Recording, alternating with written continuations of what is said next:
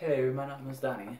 So I loosened these two bolts until I was able to take the Arduino off, and then I tightened them back up again, and I put in these two bolts, and I put them all through enough to where I can get these spacers over them. Put all the spacers on, and then